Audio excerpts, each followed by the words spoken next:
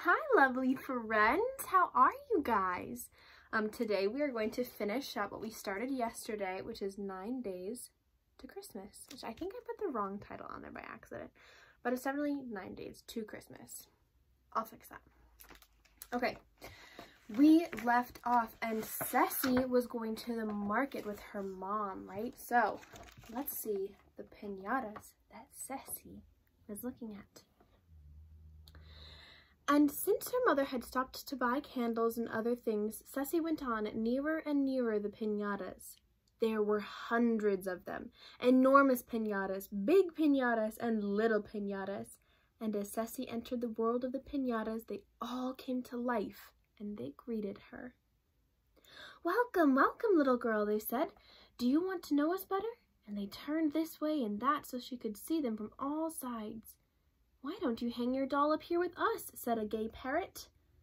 "That doll would enjoy dancing in the wind before she's broken." "Broken? Oh no," said Ceci, holding Gabina close. "This is a real doll, not a piñata." She has to hold Gabina close. She doesn't want her to break. There's the parrot. That silly parrot. "What are you doing here, little girl, all by yourself?" asked a wise owl. "I am choosing one of you for my first posada," said Ceci.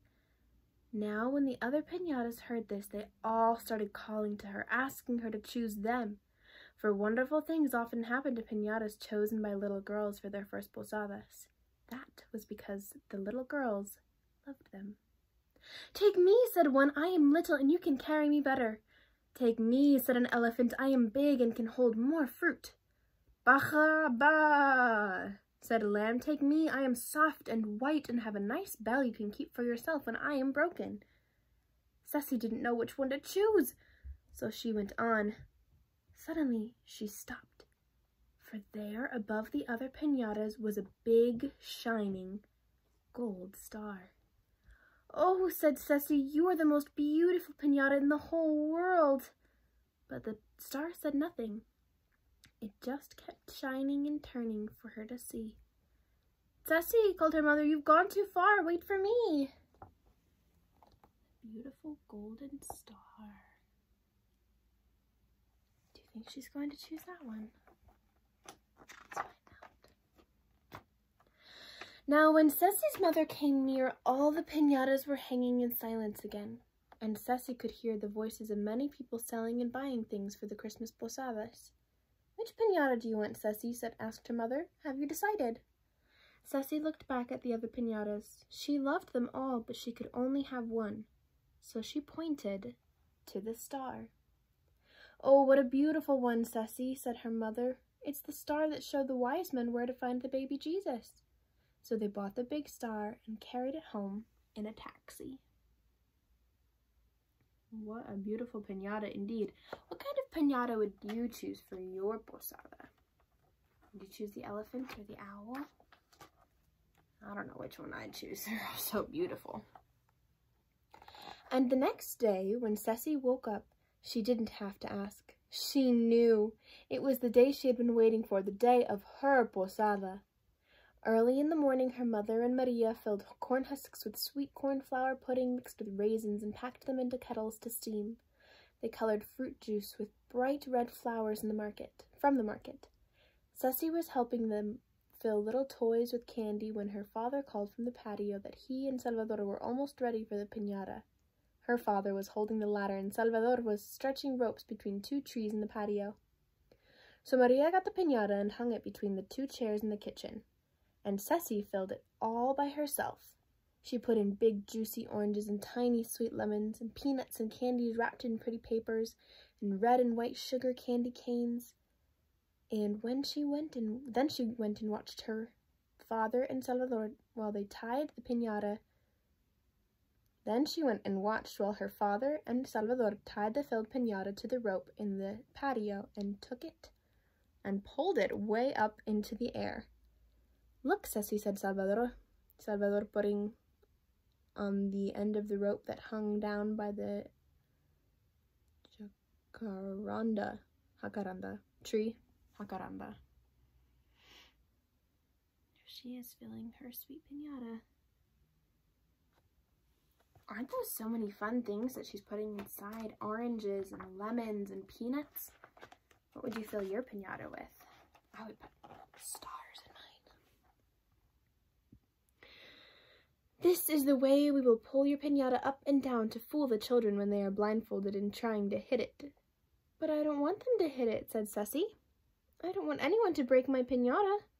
What kind of posada would it be if no one breaks a piñata? Salvador laughed. Piñatas are made to be broken.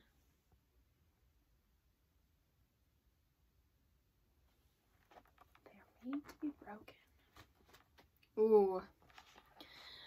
Soon after dark, when all the guests had arrived, Ceci, who had dressed in her village costume, because she liked that better than the other clothes, and her cousin Manuel led the procession, which starts every posada.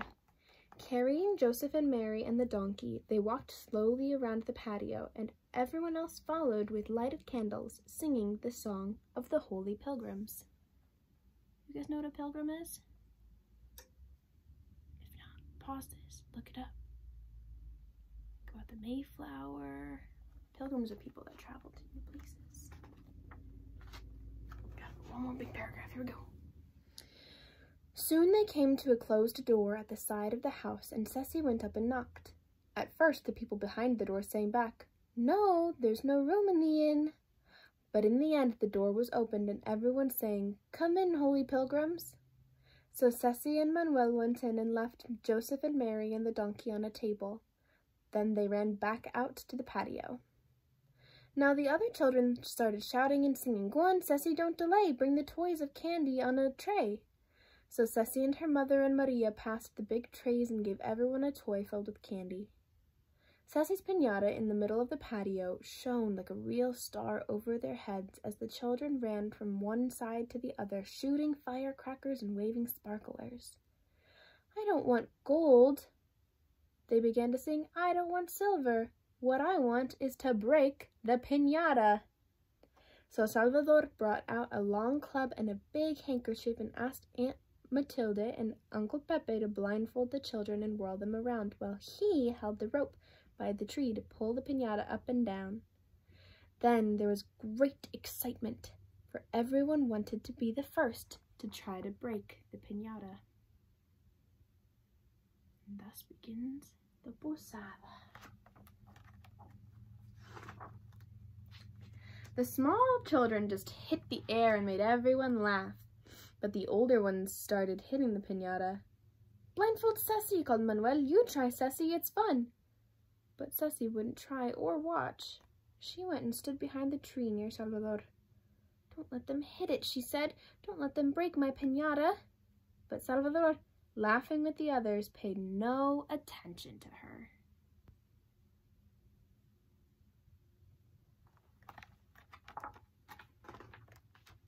Suddenly there was a crash. There came shouting and the sound of children scrambling over one another as they tried to grab the good things that were rolling around on the ground. "They've broken it," thought Ceci, but she didn't move or look. She just stood there. They broke the piñata. She just stood there, listening. And as she listened, she heard a voice up in the branches whispering, "Ceci, Ceci." And there, just above the tree, was the brightest star she'd ever seen. "Don't cry, Ceci. No lloras," it whispered. "Look, because a little girl chose me for her first posada. I'm a real star now." And as Ceci watched, the star flew up into the sky. "No one can ever break it now," she thought, "and it will always be mine and Gabina's." Suddenly, Ceci disappeared around the corner of the house. A minute later, she was back with Gabina in her arms. "Look, Gabina," she said, "they couldn't break it because it was real. They only broke the pot inside." And we...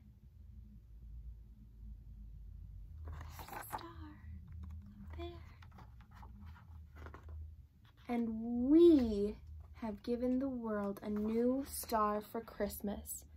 Our star, Gabina. Can you see how it's blinking just at us? And Gabina looked, and she nodded her head 3 times. And that is the end. Oops. There it is, the end. The end of 9 Days to Christmas. Not before Christmas. What was Monica thinking? So that is our rendition of 9 Days to Christmas. We are going to have a surprise tomorrow. You guys will see. Have a wonderful, wonderful day. Bye, guys.